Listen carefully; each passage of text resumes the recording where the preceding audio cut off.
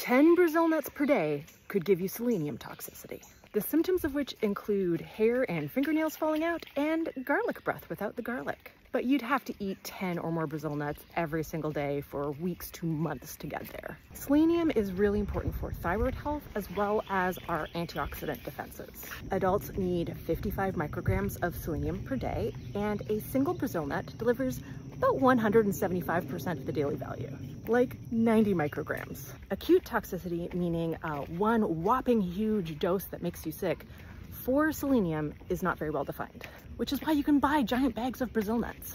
It's fine to eat a lot once in a while, but the chronic toxicity dose of selenium is well defined, and the chronic reference dose is set to 900 micrograms per day.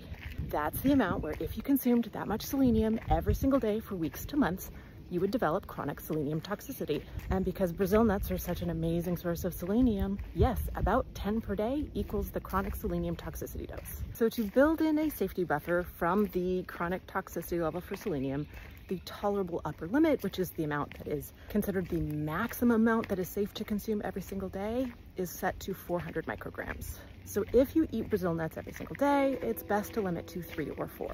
The other really good sources of selenium are seafood. So if you eat a lot of fish and shellfish, you may want to limit Brazil nuts even more.